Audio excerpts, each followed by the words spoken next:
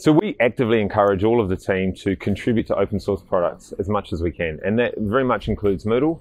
And thanks very much for Moodle for allowing us to contribute as much as we had. And there's a lot of personal connections involved in that.